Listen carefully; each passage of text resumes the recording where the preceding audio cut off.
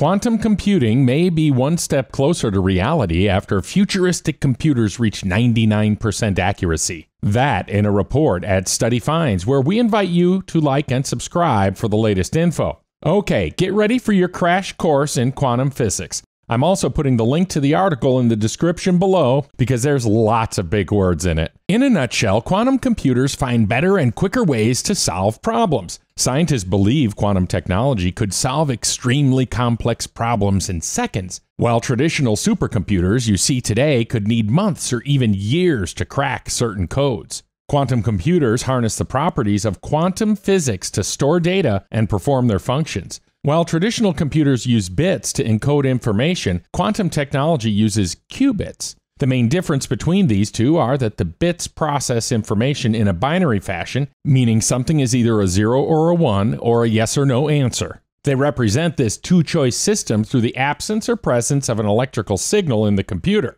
Qubits, on the other hand, use quantum objects which act as information processors, and this makes them able to handle way more computations than traditional processors. Researchers from the United States, Japan, Egypt, and Australia are building what they call a universal quantum computer that is capable of performing more than one application. The team achieved a 1-qubit operation fidelity of 99.95%, meaning a qubit's ability to successfully pass a test.